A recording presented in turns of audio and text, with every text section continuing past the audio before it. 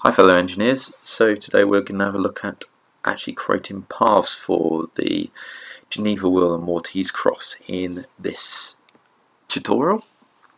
So what we're going to need to do is divide this model up onto one. I'm going to be using a CNC machine, not a 3D printer, so I don't have access to a 3D printer. So to do what I want to do is I can actually simplify what I have on screen and actually place the individual parts on a block of wood or a block of stock that I can actually machine these out of. So I'm going to have to actually we've put this all together to actually do the animation in previous videos. Now I'm going to break it all apart again to actually allow this to be machined. So I am going to first of all remove the axis wheels, the axis points, because I don't need those anymore. So if I click on that one, let's get rid of that. And the pinwheel axis, get rid of that. And also I don't need this part either, so I want to remove that as well. So if I jump into, I can either jump into my embedded. Actually, thinking about that, I don't need my embedded because I've got these up here, so I'm going to get rid of the embedded as well. So now we've got our original embedded and lock wheel compound that we created before. I'm going to get rid of these as well, and all I want to be left with are these two, my original objects that I created, my original bodies. So I'm going to get rid of that as well. And the lock wheel pin, don't need that one. Pinwheel compound, don't need that. Don't need whatever that is, and I don't need my guide either. Yes, get rid of that, and the Maltese cross compound, I can get rid of that as well. So now I'm going to just make these visible. Toggle visibility. Ooh, hello. What's happened there? Am I going a bit overzealous with all the stuff that I got rid of there?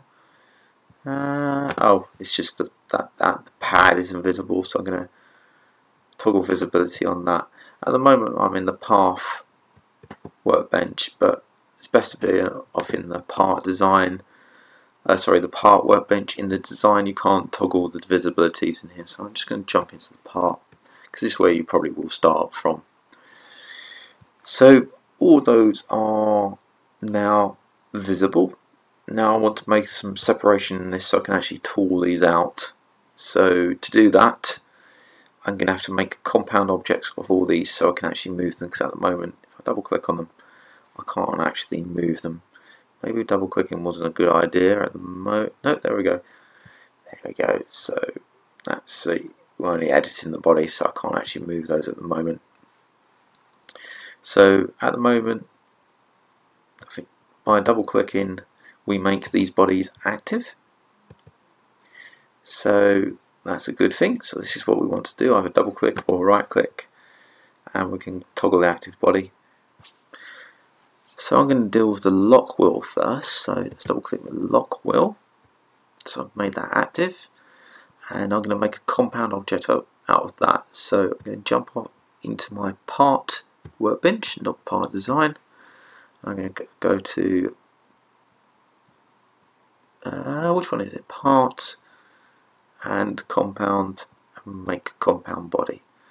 So I've made that into a compound body now.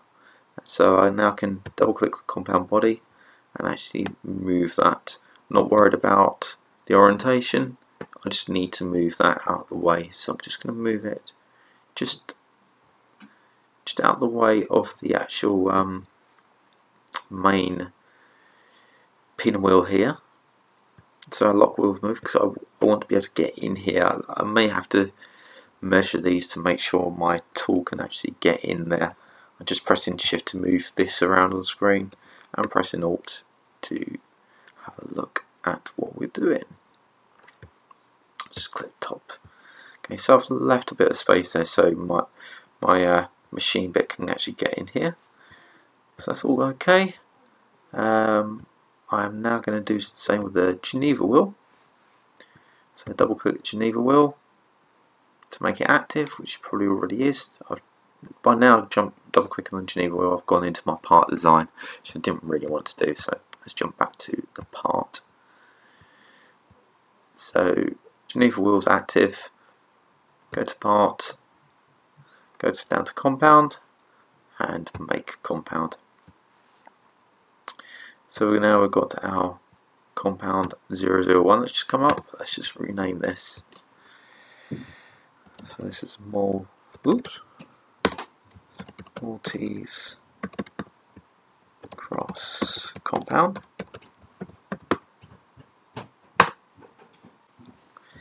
So we've now got our Maltese cross compound object. So if I double click on that, I can move this now over to about here. You can rearrange these shapes to get more efficient use of your material by you just using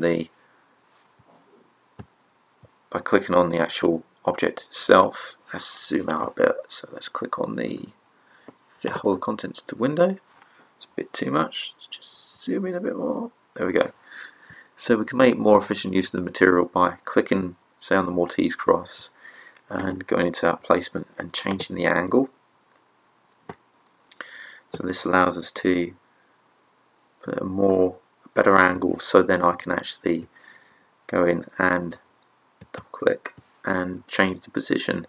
But remember when you change the angle, our position handler or our axis handler, then we've got a bit of an issue with the actual placement. So you can either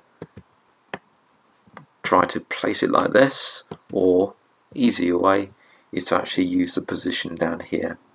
Open this out and use the X and Y to actually move it closer to the body that you want to position it near to. So I'm going to position that one there, and I'm going to bring this down actually a tad. Bring it down to the bottom. I was going to move this one over to the top here, but I'm not quite sure anymore. Let's move this. I'll keep it there. I'll keep it there just for demonstration purposes. There we go. So once you've positioned your objects correctly, your compound objects.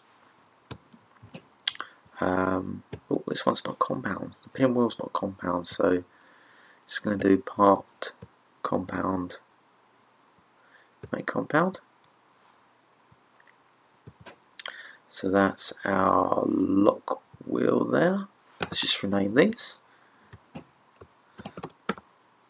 Lock wheel compound. And rename that one. Pinwheel compound. So we now have these all, I would say, in the position I would want to actually cut these on the stock. So how do we cut these onto our stock? Well, we need to jump into the Path Workbench. This allows us to create paths for cutting around our stock.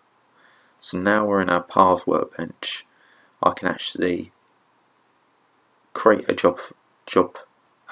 create a path job object by clicking on this icon here. You could also go up to path and click on job in here, and then we create a job from here. So I want to select the items that I want in the job, so this is where I rename them.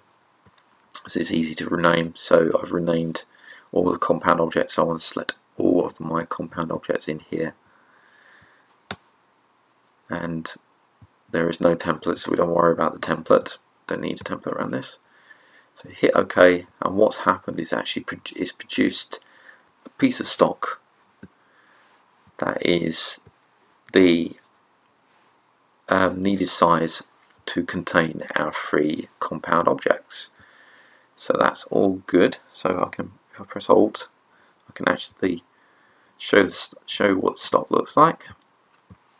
So I've moved this about to our front view, and we can see those all lined up nicely on our piece of stock. Now to start, we will need because I'm doing this on a CNC machine, I need to actually create a tool in there if I haven't already got one.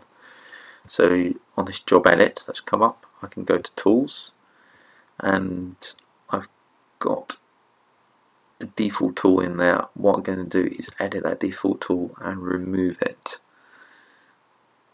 No, that's okay. So that's okay. So we've got our default tool in there. We can actually add one in there, and that's where I'm going to go from.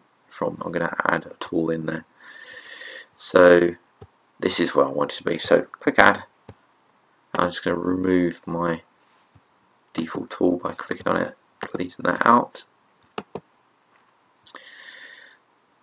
and I'm going to put a new tool in there, and I'm going to call this a what bit am I going to use?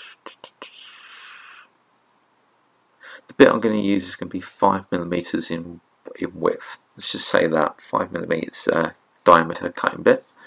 So if we look down here, I'm going to be using an end mill to actually machine this out of. Obviously with your machine, you'll have to set this up per se for the tools and machine you're using. So I'm just going to call this 5mm end mill. That's going to be an end mill, material carbide. I'm going to leave that as is. Length offset I'm going to leave as it is as well. And this is important. So this is the diameter of your bit, which is 5mm, and the height of the cutting edge. Now the height of the cutting edge will determine the amount of step downs we have through our cut. When we're contouring or facing an object, then each time it will step down, and we want to use the maximum cutting edge that we will actually machine from the object, the amount of material that we're machining. Again, depending on the machine, this will differ, because obviously the more cutting edge we use, the more friction we're creating on our piece, and depending how much torque our machine has, then it depends how much of the cutting edge we can use. But for this demonstration, I'm going to use the full cutting edge. I'm going to create a video of my CNC machine, which I've built from scratch, and how I've set that up. I still need to do some work on that CNC machine, so that'll be a good kick up the backside for me to actually finish that work. So I'll do a video on that one for you to actually show how to do this. So for the time being, the height, I'm going to go for a, let's see, 5mm. Yeah, I'm going to go for a height of 10mm. So I've got 10mm of depth to cut, of 10mm of actual depth that I can cut that could be used. So that's okay. That I'll show you how these are affected on the actual machining in a moment. So we'll come back to this. So I'm just going to go okay for that for the actual tool itself. So our tool's in there, with it all set up. Okay, that, and I'm just going to click on the marker so we can actually use this tool, and okay. And oh, didn't actually add. Let's click add, click on there, and hit correct tool controls. That's added it to our tool list there. Click OK on that, and I'm just going to click on the default tool there, and hit remove. Sure, remove didn't display there. Anyway, so we've got our tool in. We have our default values here, which is rapid speeds. I'm not going to get into rapid speeds at the moment because we don't need that for our simulation. We need this for cutting, and I'll cover that in another video. Again, for the output, I would use Gerbil or GRBL in here, but I'm not going to do that for the time being. I'm just going to show you how to simulate a cut. I'm not going to worry about op defaults, and I'm not going to worry about the general here. That's all okay. So if I hit OK, it's created our job here. I can drill into the job, and there's our 5mm end piece.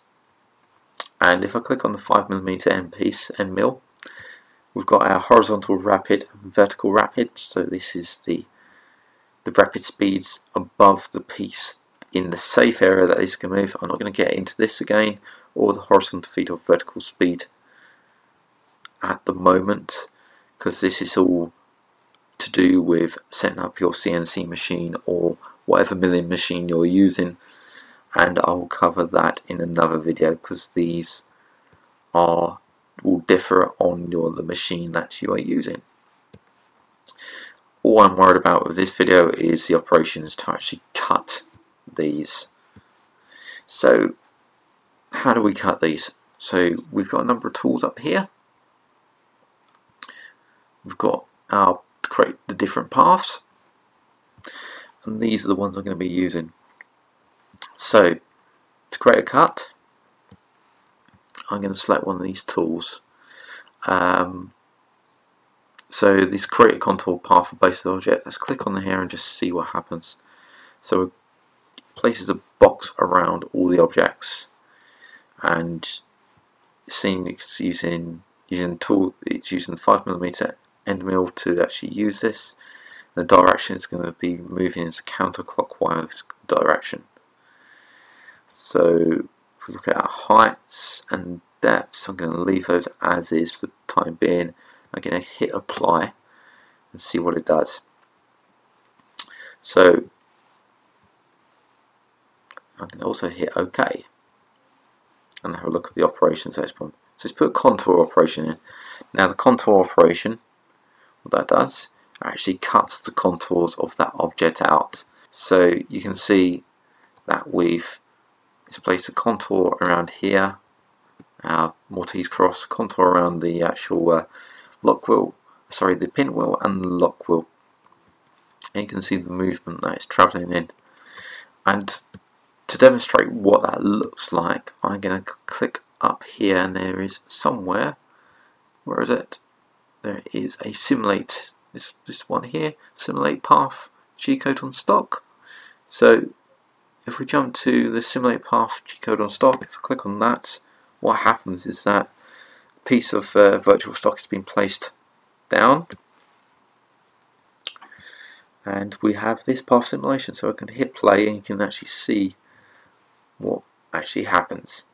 So our 5mm bit is being used to actually cut the individual objects from the stock. Now what you got to remember here is that when this finishes, these pieces of stock will no longer be attached to this. Sorry, these objects will no longer be attached to this stock, which can cause a bit of an issue, because what's going to happen is that right at the end, this piece of stock will be cut through, and all of a sudden this will be loose. Now, unless you've glued the underside of this stock, the whole lot of this stock, and it's all anchor correctly, these will just end up flying off somewhere, and you'll end up either damaging yourself, your machine, or you'll have a chunk taken out of the actual item itself. So what we need to do is think about anchoring these to the actual underlying stock, and we can do that with certain types of dress up to actually allow us to anchor these to the actual stock. That means a little tab can be added in here to actually keep these attached to the original stock. But also we need to look at the path operations and what order we do these path operations in, and what's the best order to actually save time going back and forth and actually dealing with certain things like holes and the amount of back and forth it does from back and forth it's going to the separate objects. Now, although this simulation is taking place, we can't actually see our drill bit in here or whereabouts it is.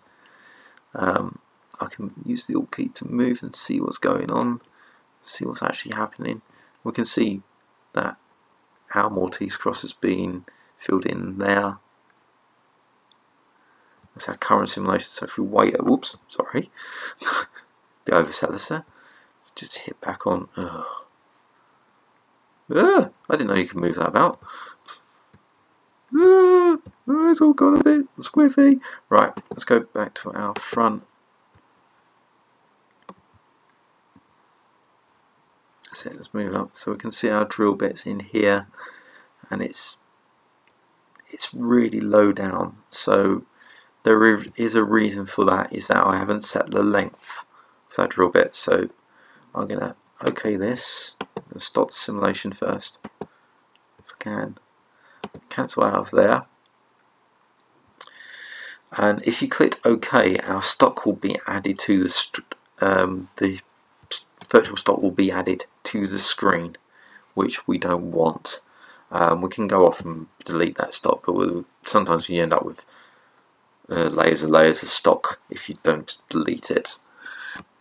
Okay, I'm having trouble seeing my tool in here, so what I'm going to do is actually create the height of the tool slightly bigger than what I want, but still keep the step downs, and I'll show you what I mean in a minute.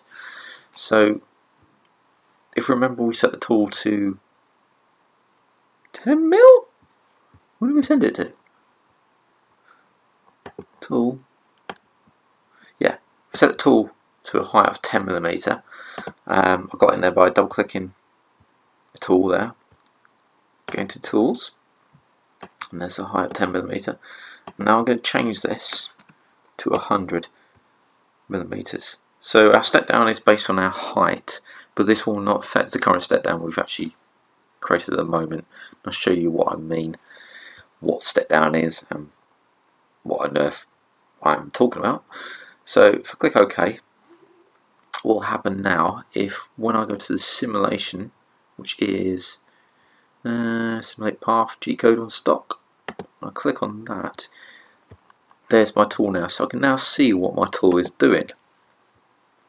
Still stepping down the amount of times. Now a step down means that for each complete pass it does, it steps down as an amount, a millimetre amount or a centimetre or inch amount that you've placed, and that's originally defaulted to the height of the cutting part of the tool, as we did earlier. So now I've changed this height to 100mm.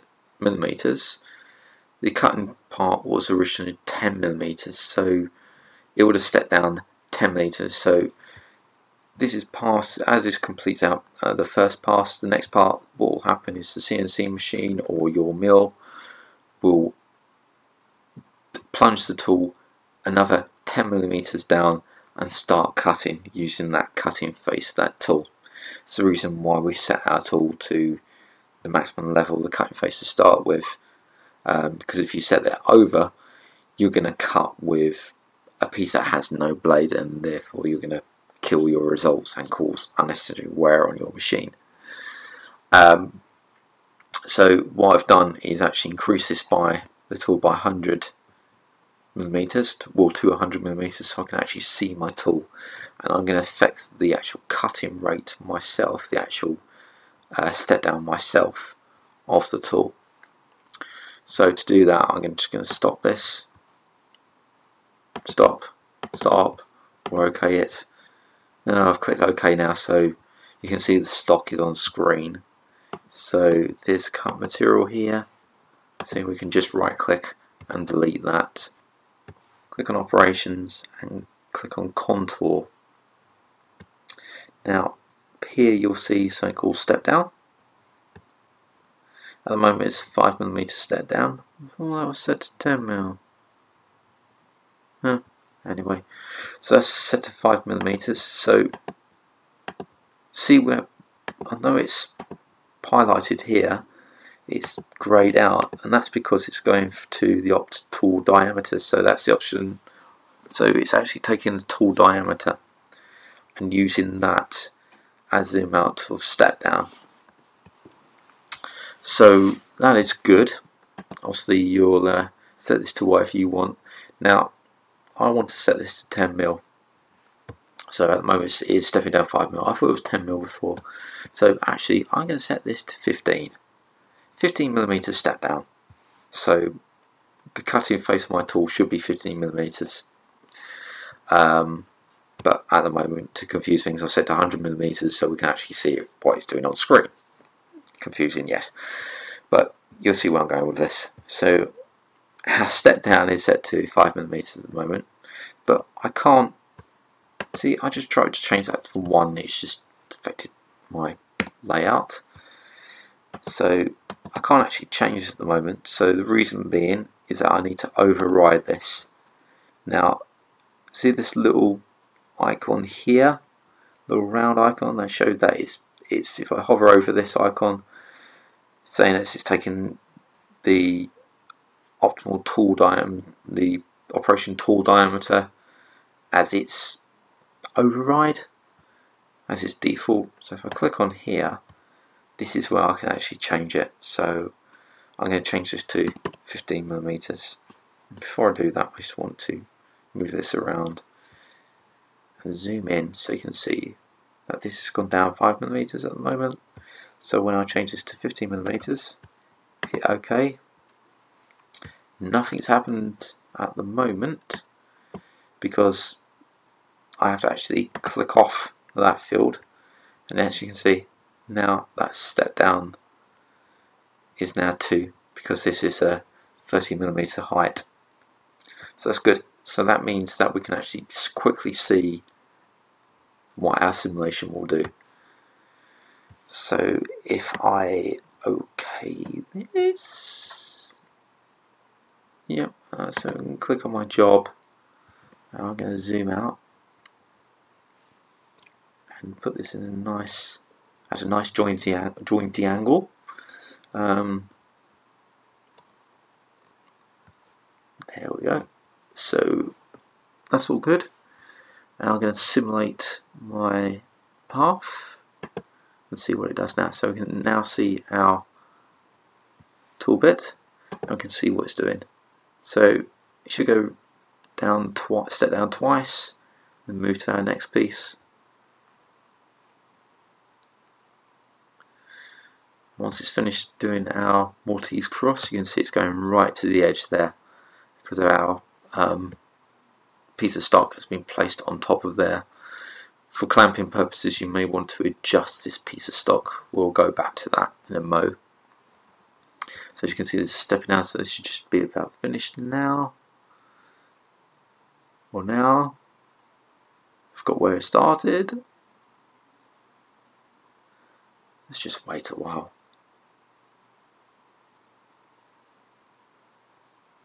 I'm very quiet. Come on, you can do it. You can do it. Is it speed?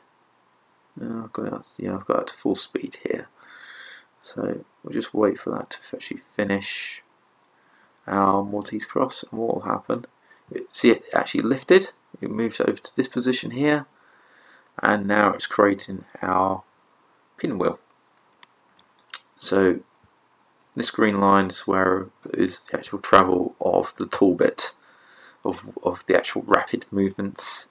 So this is any movement that's above the actual piece, and what will happen on a CNC machine, it would use the rapid movement that's been set. So this will be much faster than any movement that is down here, and that's all set on the initial setup of your CNC machine. A bit of trial and error, the rapid movement, but in another video I'll go into that as well. So that's all been cut now, so you can actually see the pieces have been cut. Now I'm going to adjust the stock size because what I want is be able to clamp this stock. So I'm just going to OK that for the time being. I've left my stock on screen, so I'm going to actually leave that stock there because I want to actually change the stock size. Now to change the stock size, I'm going to jump into my job, have a look, and it's going to work through, there we go, our setup. So this is our setup at the moment. So we're using our extended model bounds box, which is good. So if I change, so I'm looking to change the X and the Y. Right, 10mm, so we can see 10mm has been added on to the left here, and I'm going to stick 10mm onto the right as well. So that's placed a 10mm box outside of our stock, our current stock. So that's our current stock we had, so that's why I left it on the screen so we can see what we're doing. So I want to put a clamp in here, so that should give me enough. I might actually stick 20mm on that side. That's it, 20mm on that side. I can adjust this side as well, so these are locked in with each other. Can I adjust this? So I can stick 30mm on this side here, but I'm just going to stick, that'll do, that'll give me enough to clamp there. I'll be able to put a clamp in here as well, so that's good. So that's all good. I might need, now my CNC machine has got a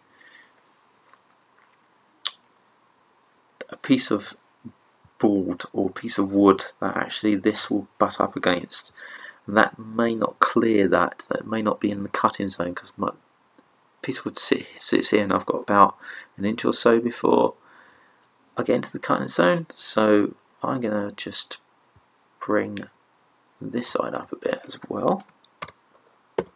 Oh no, wrong side. Why? I'm going to stick that at 40, stick 50mm there, and I'm going to just bring that top side back down. So that looks good. That looks all good. Now, OK that, and I'm going to leave that piece of stock there. Can I change the colour? So I'm going to change the colour of the stock to a nice blue. So that's changed colour now. So we can see what our stock will look like. Our new piece of stock will look like when I place it on our simulation mode in a minute. So I'm going to just click on my job, and I'm going to do another simulation.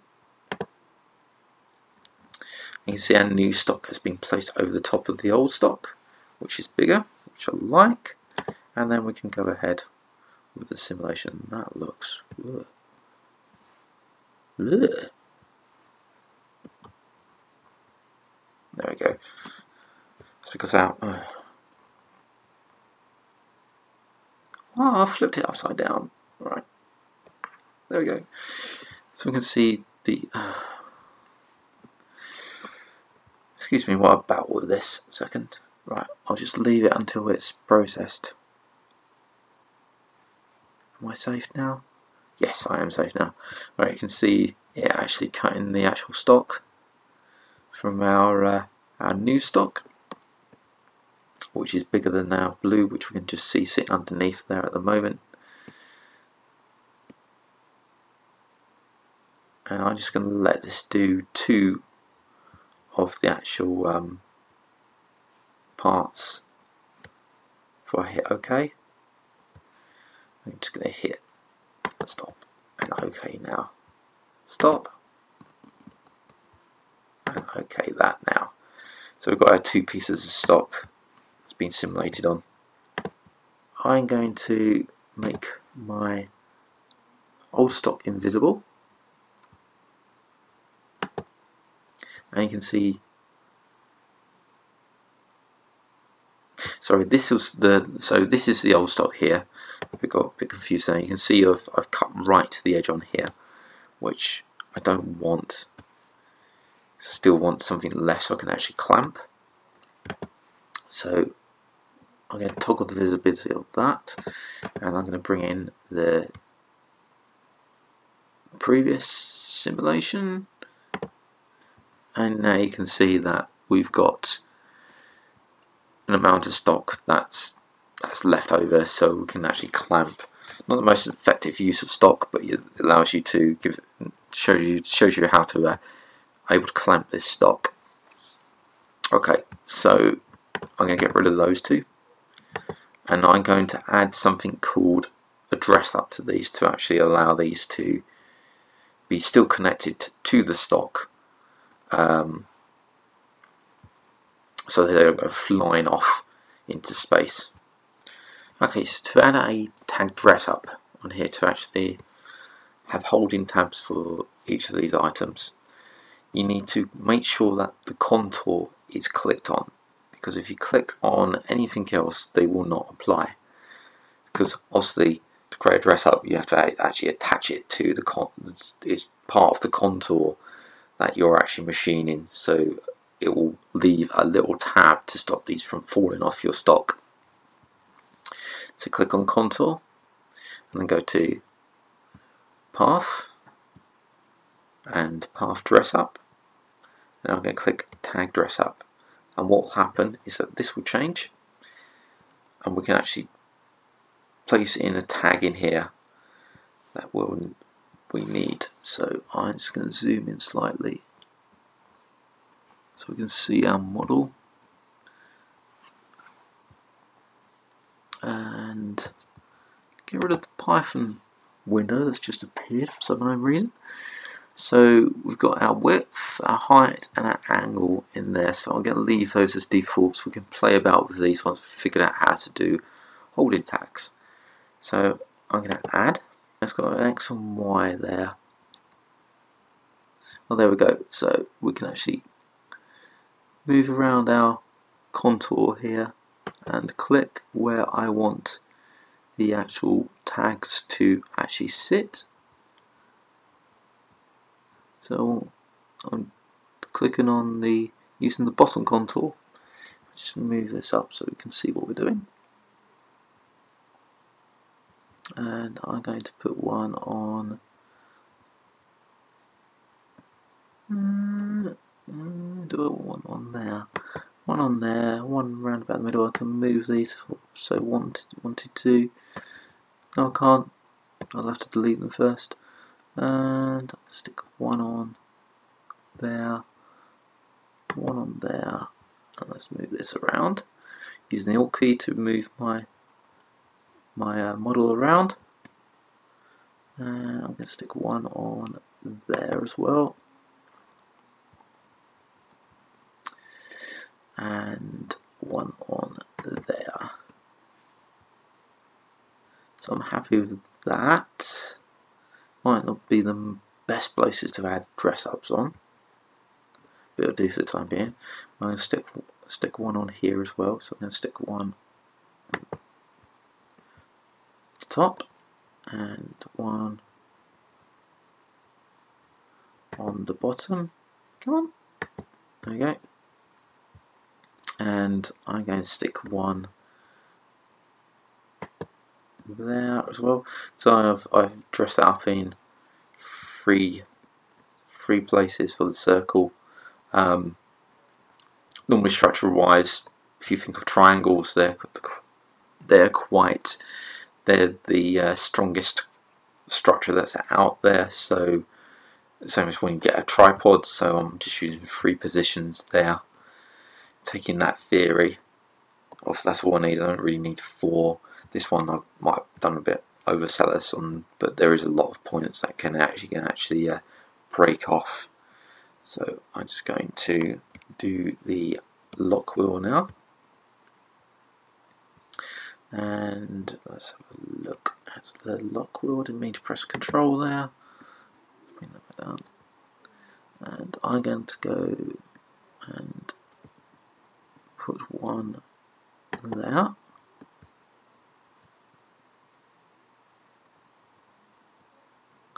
What about there? And what about there? So that's all good.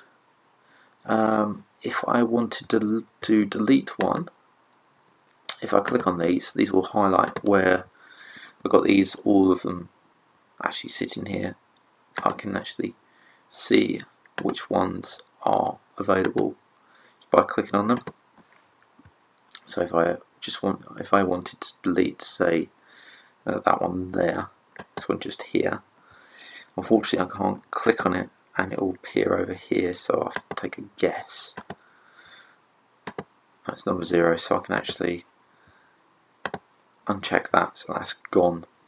So once I'm happy with all that, I can hit save and apply to that. Oh, we've got 2 there. Oh, that's gone. And click OK. We'll just wait for that to calculate. So now our dress ups I've added, and if we look around our contour, we can actually, see the places where they've been added in. So those should keep our piece attached to the stock.